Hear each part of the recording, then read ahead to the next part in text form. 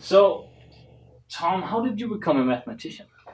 Well, my father and sort of my mother are mathematicians, so that was um, probably something that you know, got me certainly open to the idea of being a mathematician when I was a young kid. Although, in some sense, quite one thing that strangely had a lot to do with it was that I used to do math contests when I was in high school and enjoyed them.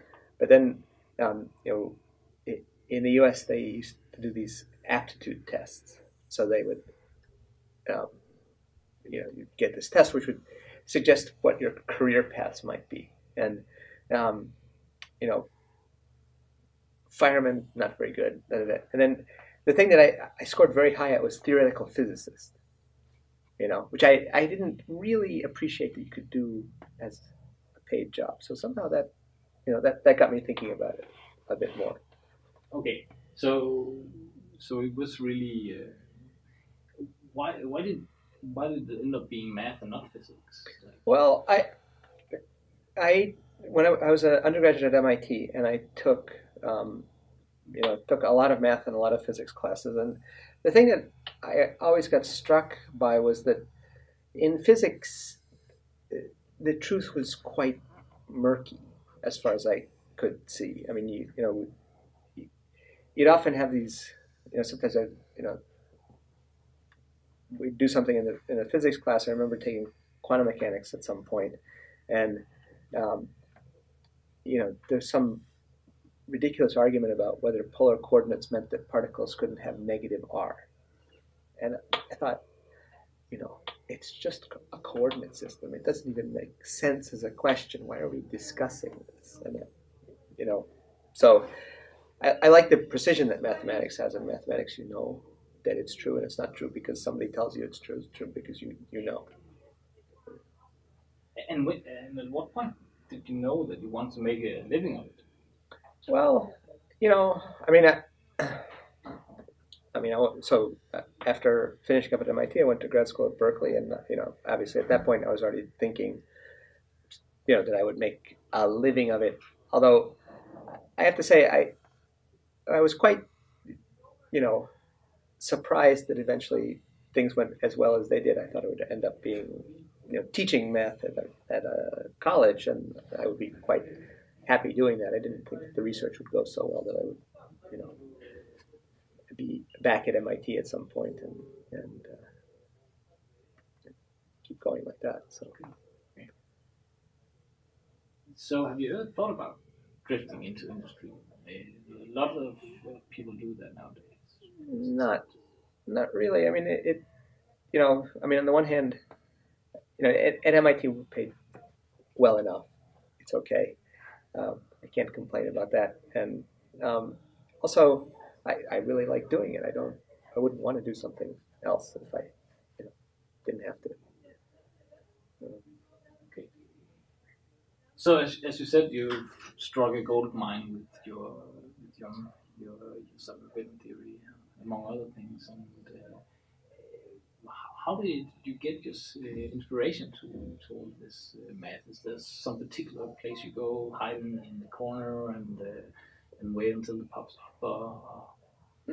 No, I think a lot of it's just trying to pay attention to what's going on. I mean, somehow one thing that really struck me is that as I kept going on in mathematics is how, on the one hand, we as a group mathematicians have learned a tremendous amount. The body of knowledge that a mathematician ought to know is it's quite you know uh, daunting from some point of view, and yet we don't know that much. There's a lot more to know. There's always I think it's very important as you learn stuff to really take each piece of knowledge to the extent that you can, and try and figure out a little bit different way of looking at it. If you keep at it, then eventually you start, you know, to see enough things that people haven't seen yet. And, And this is also what collaboration with other mathematicians. Yeah, and of course, I mean, I've done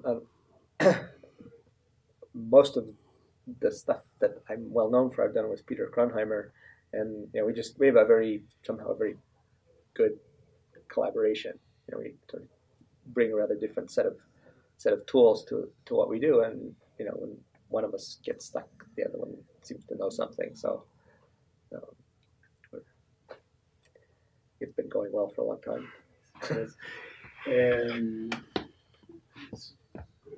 Talking about geometry and mathematical physics, is there one particular problem that you would say this is really what we should aim at solving? Well, that's hard to say. I mean, I think um, in some sense, in fact, I don't think it's such a good idea to aim at problems. You should, although, obviously, with Peter and with other things that other mathematics I've done, happen to be involved in solving a lot of important problems, but the goal wasn't in particular to solve them, but the sort of developing, say, the mathematics around gauge theories. That in itself was interesting, and then somehow say the problems in topology, in some sense, they're a foil for trying to think harder about gauge theory. You're studying what these strange connections are doing, and then you see all of a sudden that if they did this thing, then you might be able to say something interesting about topology. So the topology is more of it's a little carrot that keeps you moving and trying to understand the tools that you're working with better. Is there some particular path you can see that mathematical physics is going towards these days, or that you want to emphasize as where the future lies? Well, I think that there's sort of these days I see more and more young people being quite fascinated by the formal aspects of the story, and they're not learning as much of the geometry as the kids in my day did. And, well, being from the old guard, I think that's not good. So back to basics, back to geometry. Yeah, well, I think that's I think the more formal stuff hasn't proved to be a hugely fruitful in doing other stuff than, I mean, the formal stuff seems quite interesting, but it hasn't had a lot of applications to topology, say. I mean, some, but not. I don't think it's been nearly as interesting as what's happened from the perspective of gauge theory, or I mean, Perlman's work is, of course, an even better example where it has nothing to do with any of the formal stuff. It's an understanding, in that case, Ricci flow, understanding these PDEs that manifolds in low dimensions carry and are particularly rich.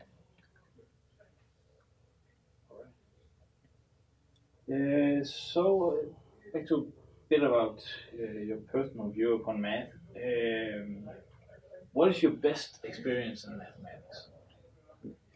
Well, the best, I think the first time that I proved a really great theorem, that I remember being elated for a couple of weeks. I mean, it was amazing. And these days, still theorems keep coming, but they're the first one was the best one. So. And you remember the exact time and date where? Well, I mean, nailed it? that was when Bob Gompf and I realized that there were homotopy K3 surfaces that weren't amongst Kodaira's complex surfaces, so we could prove that there were really interesting four manifolds that nobody had ever seen before. And I remember I gave that happened at was a topology conference at McMaster in 1990, I think it was, and I gave a lecture about how you can compute some of the Donaldson invariants for K3 surfaces, and after the lecture, Bob came up to me and said, "But why don't you just do those log transforms in this direction instead of this direction? Would that do something?" And I said, "Oh, well, yeah." And then that was, that was it. So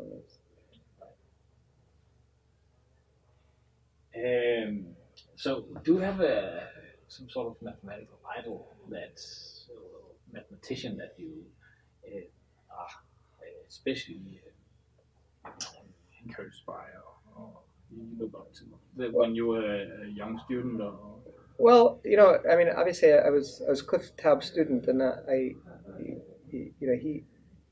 he's quite an amazing mathematician. It was a lot of, I mean, I wouldn't say fun to work with him, but you know, I've learned a tremendous amount of mathematics from him and his work, and there's still a lot more that I could learn. And of course, Atiyah was also, when I was young, was a big inspiration and singer and all those the guys that everybody else was impressed with. what is most surprising to you about math? Is there something that is surprising Well, to the piece of mathematics? Or I think, I mean, it does surprise me how, on the one hand, how much as a group mathematicians know and how much we don't.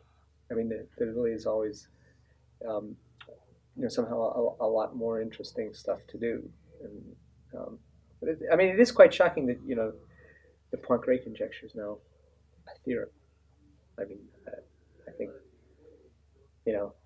as far as anybody knew until Pearl One's paper, nobody had any idea if anybody was going to prove it, and then there it was.